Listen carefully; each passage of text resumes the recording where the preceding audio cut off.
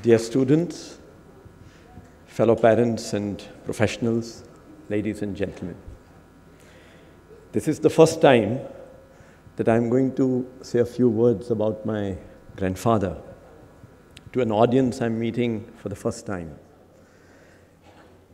I must say, somewhat hesitant to speak on the subject, despite having had the privilege of knowing my legendary grandfather and believing, and even more so now, in his values and the qualities with which he lived his life.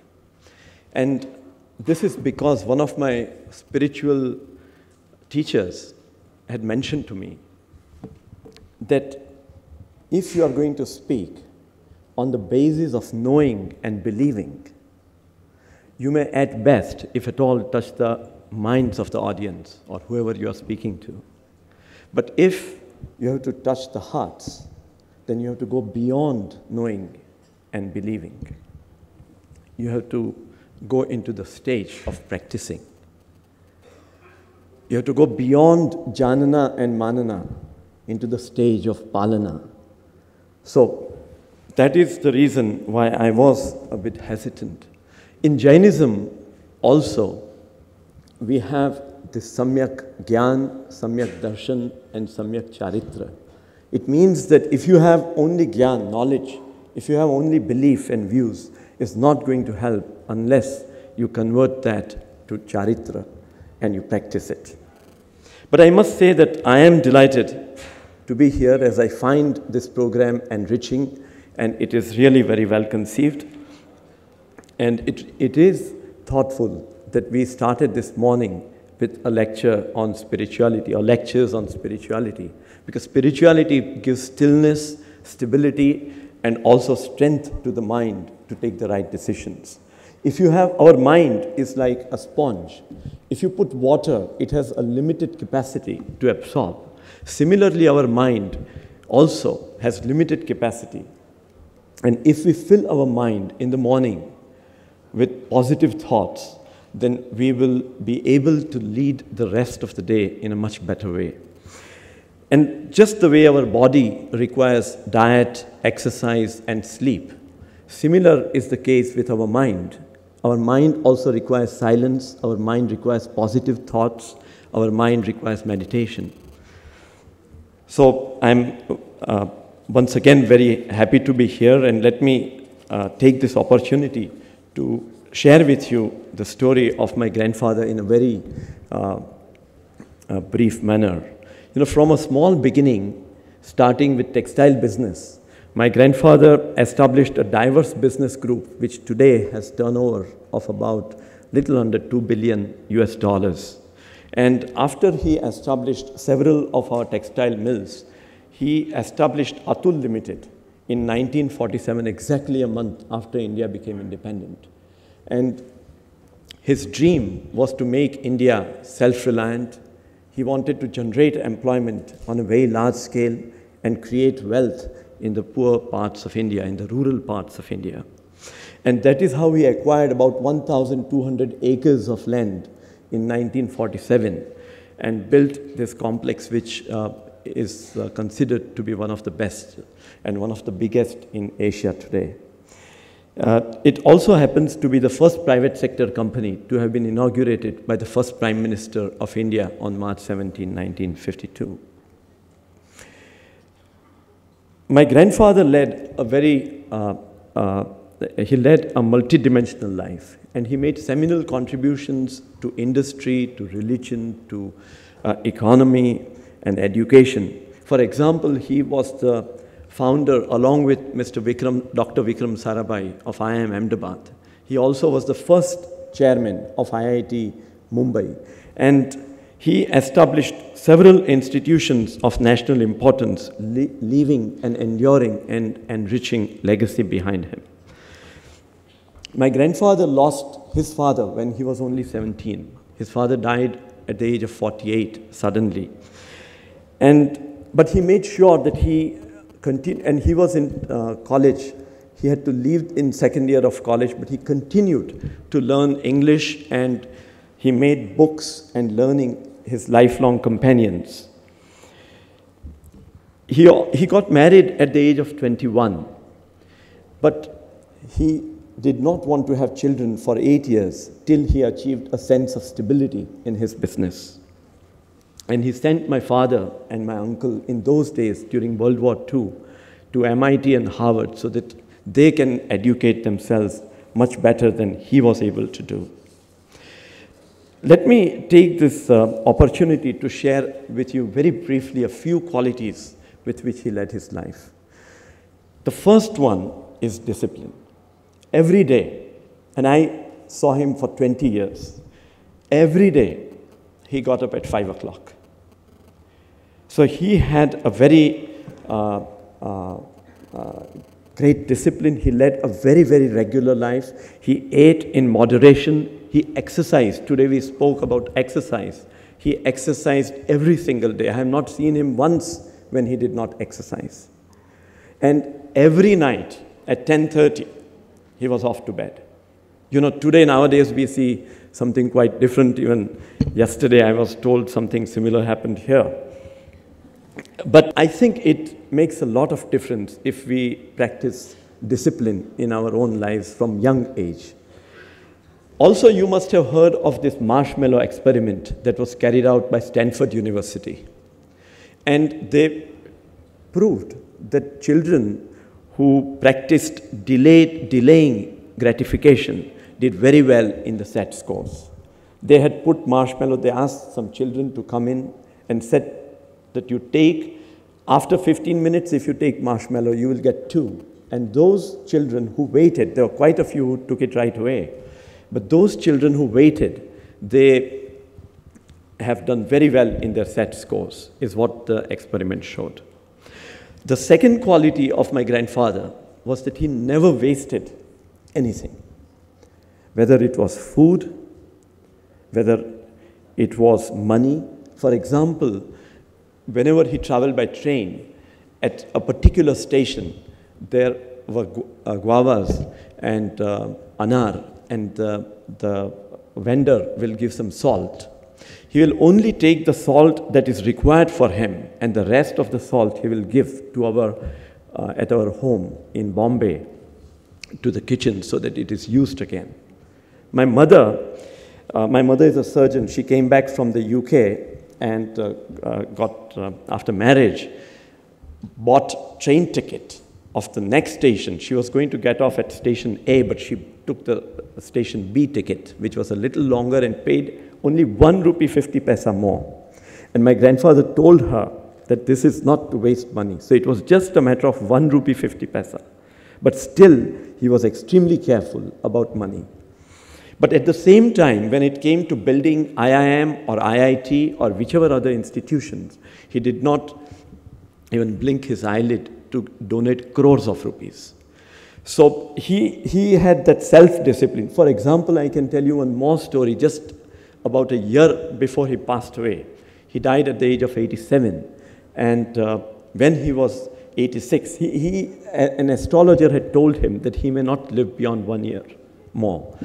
And his shoes had broken. And he decided not to buy new shoes because he knew that he's not going to live beyond one more year. So this is how he practiced thriftiness. But more importantly, he did not even waste his thoughts. He did not waste words. Mr. S.S. Natkarni, who was the chairman of ICICI, he told me that my grandfather, whenever he will be in the board meeting, he was a founder director of ICICI Bank that we now know, and he will speak in very brief, and whatever decision my grandfather will mention in the board meetings were invariably true because he had practiced silence in his mind, is what he told me the other day, just before he passed away actually. The third quality that my grandfather practiced was excellence.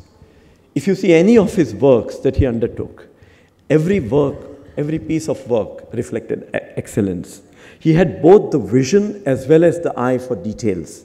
Just to share with you, like for example, if he's building a building, then he will know what ought to be the riser in the staircase. So he was having a great eye for details. He renovated our Jain temples for more than 15 years. And all the collaborations that he got for our companies were very, very good companies, multinational companies.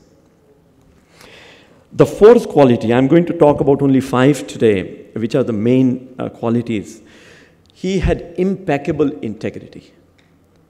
You know, he established several publicly held companies, and he was sitting in one of the companies, Arvind. You must have heard of Arvind Limited, which produces textiles. Even if he is writing a letter, a personal letter, he will not use the ink that is bought by the mill, because that is not professional, that is not business. Even the stamp that went on the cover, on the envelope, was bought personally. So he was having a very high level, impeccable level of integrity. And finally, in integrity, also, it is not just about financial, but about thoughts, words, and deeds. He had complete alignment in his words, what he spoke, what he thought, and what he did. I am not sure if you are aware, but it is proven that if we speak something else and we are thinking something else, then our body produces toxins which are bad for our own body. So we have to be very careful that whatever we think, what we speak, and what we do, we need to have complete alignment in that. And the last one, that his life was beyond self. He did not think. He personally made sure that he lived a very, very simple life. If you opened his wardrobe, he had only 3 pairs of clothes, which lasted for 3 years. So he never spent on himself. I'm not sure if you're aware about this, but our mind, human mind, has 2 contradictory tendencies. One is that of acquisition, and the other is that of giving. And as we evolve, as we advance in our human evolution, the second tendency, the spirit of giving, takes predominance over the first tendency, that is of acquisition. And he belonged to that category. He had developed that kind of ability in him where giving was much more predominant than taking. And let me just close my talk today by putting 2 deities, and I'm sure particularly those who are from India will know. One is the deity of Saraswati, that is the goddess of knowledge, and the other is the deity of wealth, Lakshmi.